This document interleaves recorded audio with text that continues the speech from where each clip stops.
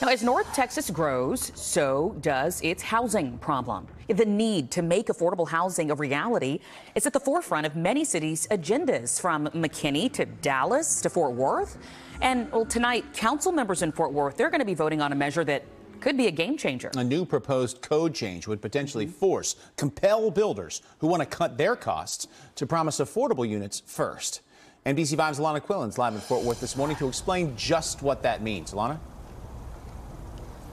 Good morning. Yeah, the big focus for all of this is neighborhood empowerment zones. These are parts of Fort Worth that are economically challenged and where the city wants to spur development and improvement.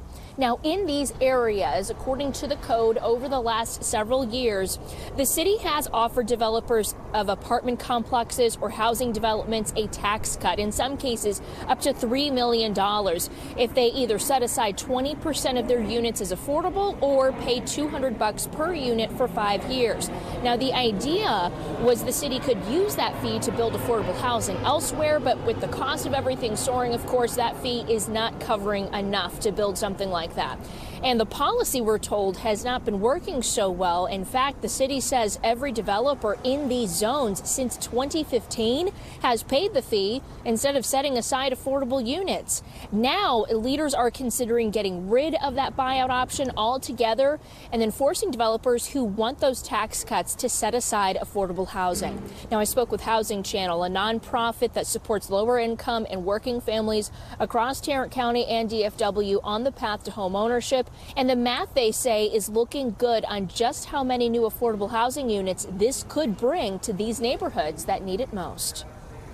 Well, for an example, if you've got a developer that's developing 275 unit complex, 20% set aside is about 55 units. So that's a great incentive, and that houses a lot of people that, can't afford our average rent of $1,900 a month, so it's a great way for units to be able to be produced.